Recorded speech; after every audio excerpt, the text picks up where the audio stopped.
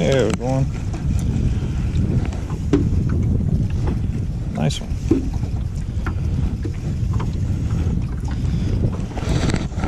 You know, I've been fishing docks my entire life, and I've probably caught tens of thousands of crappie off of docks.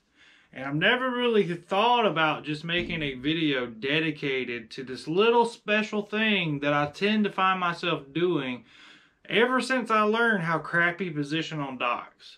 So in today's video, we're going to go over the exact setup, when this technique works, and how to execute it to the best potential. What's going on? Welcome back to Turner Fishing. I'm Stephen Turner.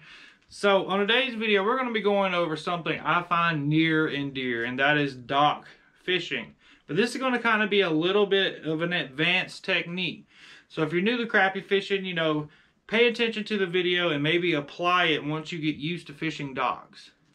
So this certain way of fishing, you've got to have kind of the right conditions in order for this to be successful. You know, with the invention of side scan and forward-facing sonar, we're able to see up under these docks and figure out where these fish are positioned. And 90% of the time, believe it or not, when you have docks under a floating dock, they are positioned higher in the water column than they are on docks that have poles and everything. Or, you know, a dock that has a good brush pile on it, they may be down there in that brush pile, they may be held up on that pole. But if you have just a floating dock, 9 out of 10 times, they're going to be in that first 8 feet of water. And I've seen this repeated and repeated and repeated over the course of, you know, the 7 years that I've had side scan and the 4 or 5 years that I've used Livescope, is they're right there in that top water column. But the thing is about these fish, and this is what makes this technique so good at executing just thousands of fish off docks, is these fish are always positioned in the middle of that daggum dock, and you got to figure out a way to get there. So that's what we're going to cover today, is how to get in that middle of the dock. One of the key factors in order for this technique to be executed is you've got to have one of 3 things. You've got to have a river current, which is honestly the best thing for this technique. You've got to have 3 mile an hour or higher wind.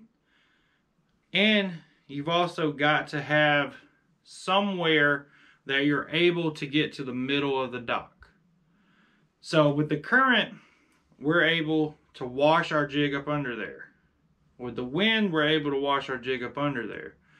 And if you have somewhere that you can cast down the dock in order to get it up under where the fish are, or if you have somewhere you can position the boat to skip up under there to let it wash up under there. Those are the 3 key things in order for this to be successful. Now, this makes or breaks the technique, what I'm about to explain right now. So if you haven't been paying attention, pay attention to this. Every jig company is not the same. I'm not saying my jig company is the best, but I know these jigs float. There's some companies out there, I'm not going to name them, they don't float. Your jig sinks. This technique does not work as well with the jig. If you throw a jig in the water without a jig head and it doesn't float to the top of the water, that jig don't float, and you need one that floats. My favorite jig for this technique is the Fluke. This is a 2.5 inch bait, but we're not going to use the whole thing.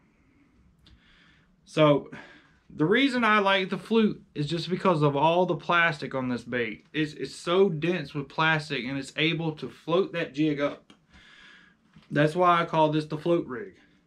I'm going to float my jig under this dock into the school of fish, and I'm going to get a bite.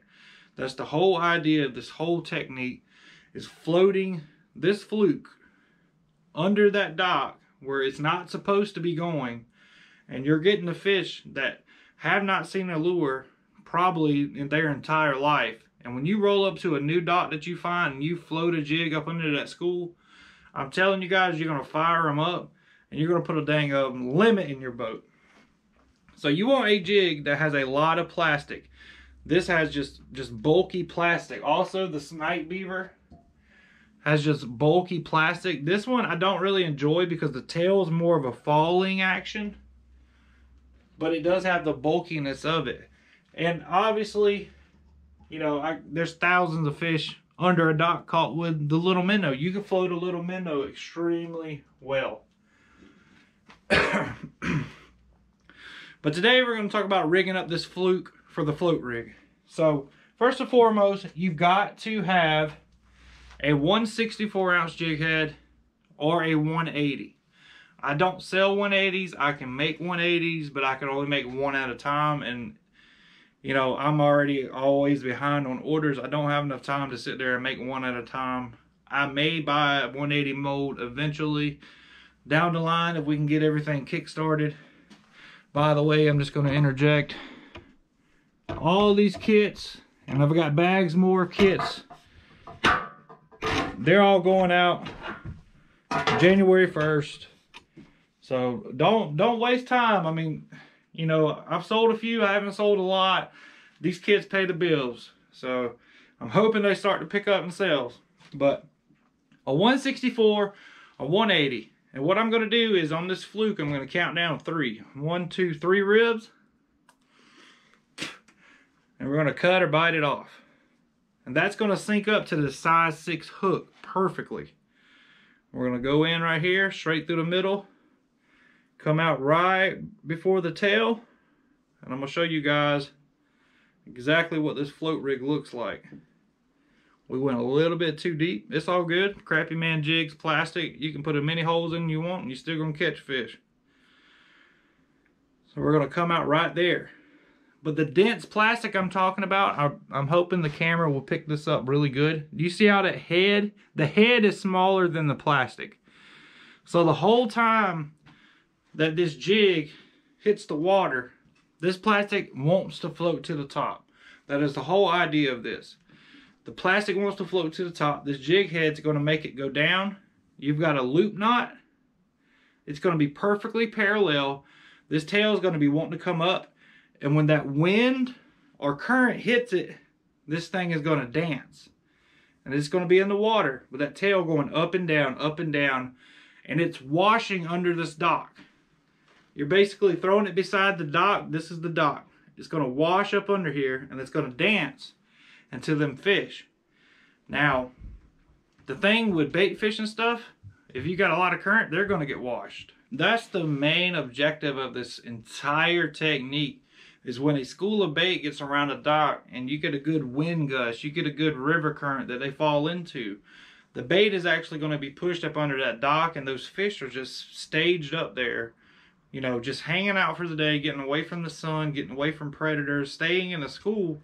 But when that bait comes through, you know, 1 or 2 of them are going to pop their little heads out and go over there and get them a snack. And that's where, you know, if you're throwing your fluke or your little minnow down the side of this dock, and that's really all you do. I'm going to show you right now.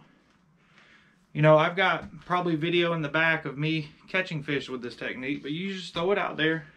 You're going to put your finger on the line, and you're going to watch your line at the end of your rod and make sure it's going up under that dock. You want to see your line physically up under this dock.